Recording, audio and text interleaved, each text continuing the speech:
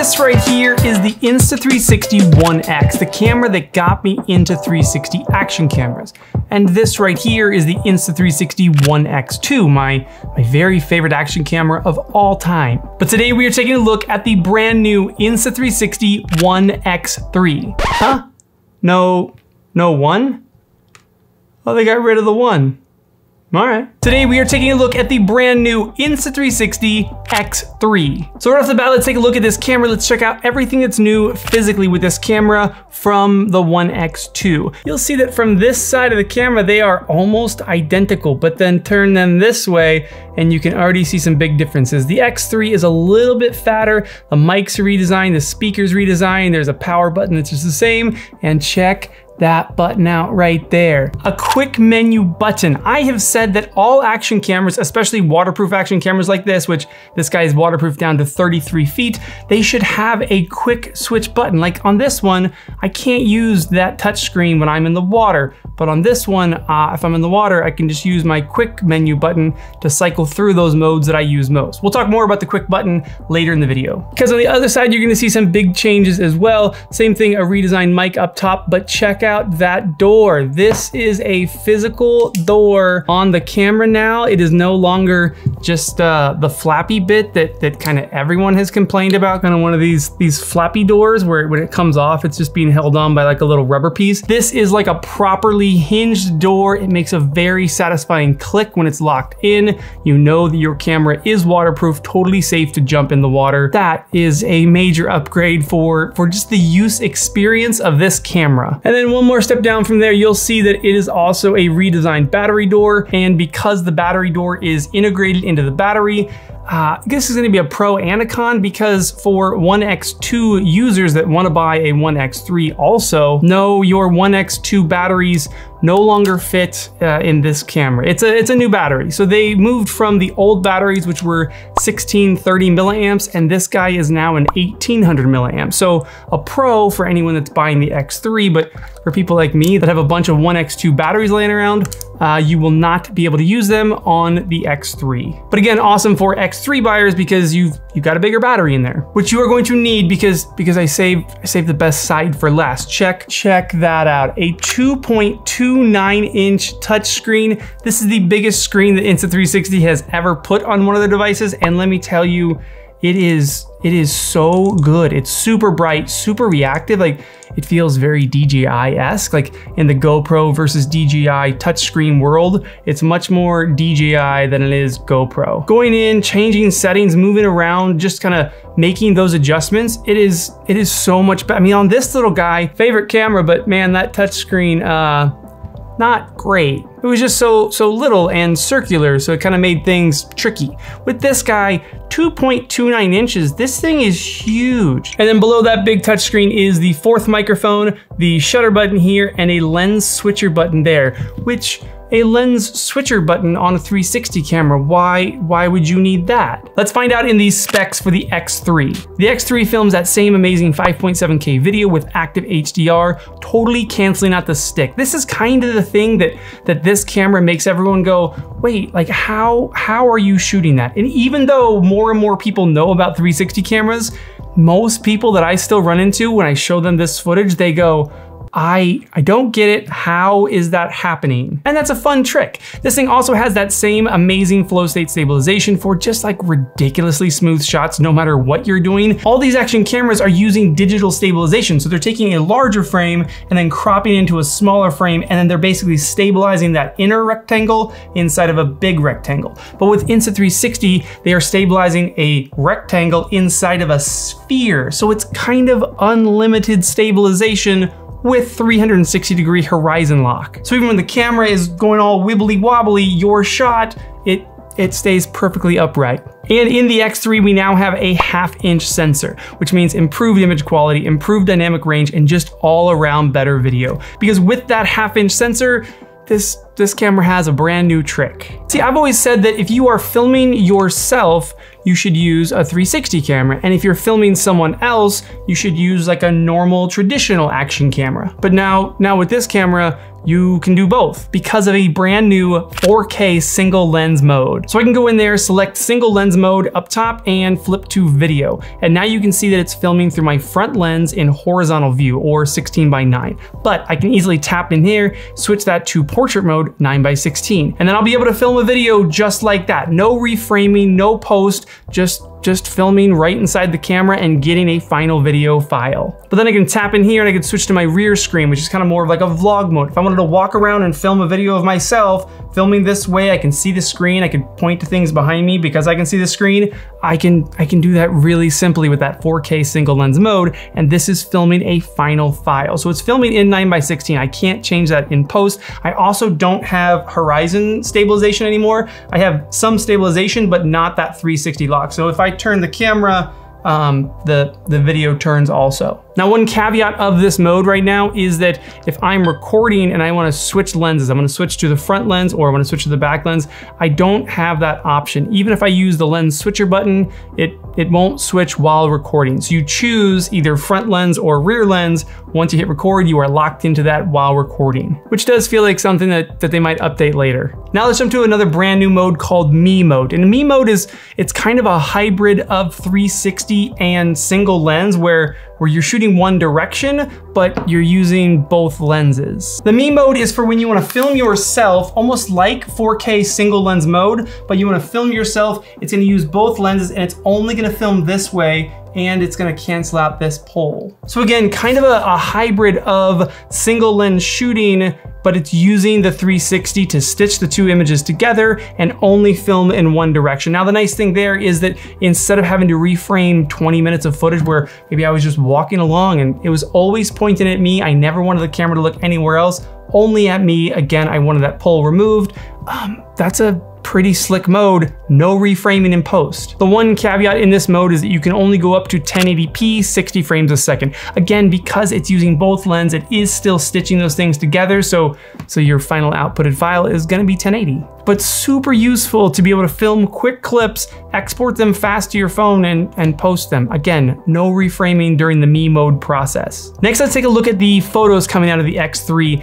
Kind of absurd. The new 1/2" sensor is giving us 72 megapixel images, which, what? That is bananas, which means that 72 megapixel globe, even after you reframe it, you are getting a massive file size with a ton of detail, really high resolution. The exact specs will depend on how much you crop in or how wide you go. The wider you go, the more megapixels your image has. The tighter you go, the less megapixels your image will have, because again, 72 megapixels for the entire globe, and then you're just kind of choosing a chunk out of that photo. But another banana spec on this thing is that it can do time lapses in 8K. Again, using that 1/2" sensor, using those 72 megapixel photos to create time lapses, the final file is 8K, which is so rad because you can now do time lapses on this thing and get that really cool zoom in or zoom out effect and still have 4K footage. Now, the last thing to look at on this camera is a totally redesigned studio app on your computer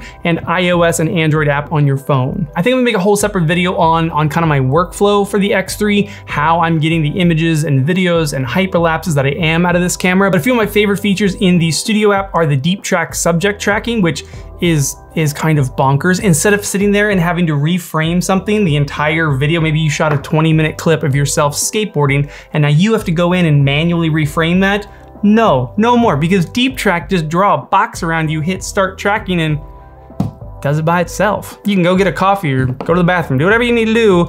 20 minutes later, come on back and it's done. And then another one of my favorite features is taking real-time footage and turning it into hyperlapse footage. Because you film the video in real time, so you have that real-time footage, but in the app, I can turn that into a super stabilized hyperlapse video And if I want, I can even add motion blur. So the motion blur was not there in the shot when I filmed it, but in post, I can add motion blur to just give this really cool, very speedy feel to the video. And there's 100 other features I could talk about in the Studio app or mobile app. Shot Lab could be a whole video on its own right there. But Insta360 is working really hard to provide software that works with these video files to help you get footage fast, or take your footage and turn it into reframed footage fast. And that's helpful. That's the hardest part for most people with 360 cameras. So adding in that 4K mode, adding in that me mode, adding in the ability to do deep track, things like that, being able to just shoot with this camera and then use that footage quickly, that's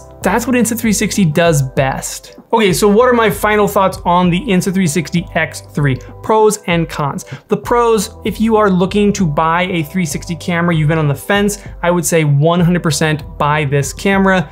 It's amazing. Brand new 1/2-inch sensor. You've got that giant 2.29-inch touchscreen, the 4K mode, the me mode. You get the 72 megapixel photos, the 8K time lapses.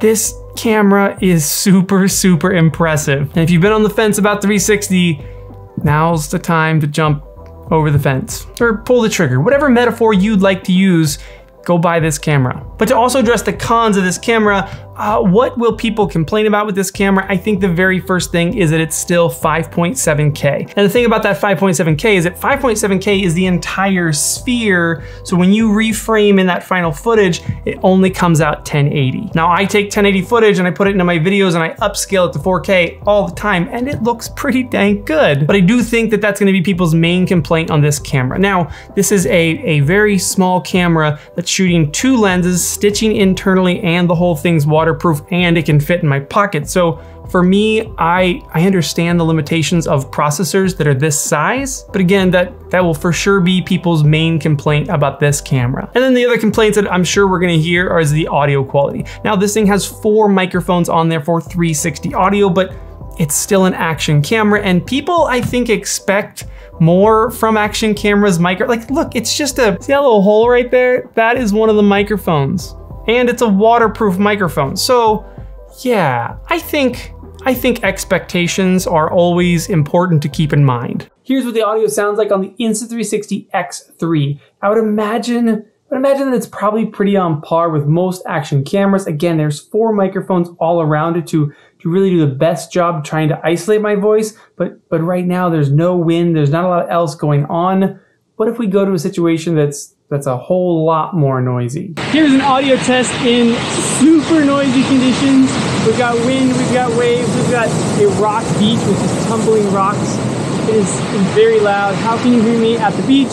On the Insta360 X3. Now they do offer a audio adapter for this guy. We just pop off that door right there, grab this guy there, specifically designed for the X3. That just slots in right there with a little hook on top. And then I could take something like this little piece that's designed for the Insta360. You put this through there, then we screw that onto there. Then we grab a wireless mic pack like the Rode Wireless Go 2, and then take this cable here, plug that in there, and boom, check that setup out. So Rode Wireless Go 2 into the audio adapter, and you'll notice it is going to hide in the stitch line. So this is still a 360 camera. The pole is deleted, and so is all of this mess on the side here. You now get Rode Wireless Go 2 audio quality in a 360 camera. And then once again, here is the Rode Wireless Go 2 kit, hooked up right here as a lav. I've got the windscreen on there, and it's hooked up for the audio jack. How does it sound? It is super windy.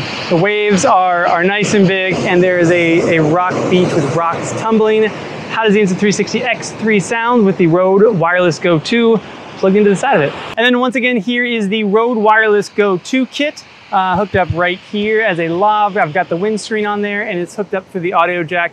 How does it sound? It is super windy. So that obviously helps a ton on the audio front. If you do want good audio, pick up the Rode Wireless Go 2, pick up that adapter, pick up the plate to hold it all, and you can have really good audio on your 360 camera. And then the last thing I think people are gonna complain about, and I will also, is the lenses. The lenses on there are still not protected in any way. So if you scratch your lens, you still have to send it in for replacement. I would love for Insta360 to come up with maybe a glass element, like an actual glass element that could screw on there in some way and be the lens protection. And if I was to scratch it, I could have 3 or 4 more in my bag, pop it on there, screw it back on, and be ready to rock. I think that would solve most people's complaints with 360 cameras and those lenses being so fragile. You can put on the plastic lens covers. Again, though, you lose a lot of quality by putting plastic over your glass lens, but I would say for sure still do it. I would rather have slightly lower quality because I'm shooting through a plastic element than get a scratched lens and just be done for the day. But that is it. That is our camera. That is the Insta360 X3. This One X2 has been my favorite action camera for a very long time. Now, just using this thing for 2 weeks, it's officially replaced it, minus the fact that I've only got 1 battery for this and like 7 batteries for the X2. So I need to get some more batteries for the X3, but what do you guys think? Do you already have a 360 camera and you're saying to yourself, should I upgrade or not? Is that the question that you're debating? Or are you in that camp where you haven't bought a 360 camera yet and you're thinking, maybe this is the first one that finally makes me take the jump? Let me know you guys' thoughts down in the comments, and I'll see you soon.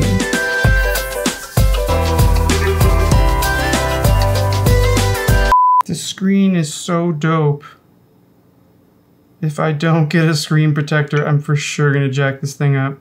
Insta360, please make screen protectors for this thing. Even the sound it makes, I like the sound that sometimes cameras can make weird sounds, like it sounds too robotic. Fell down on my skateboard while filming this whole thing, and I thought I scratched the lens, but I didn't. But I thought I did. I kind of gave up my elbow in sacrifice of saving the lens. No one. I feel like that's gonna cause confusion. There was the 1X and then the 1X2, and now it's just X3. That's weird.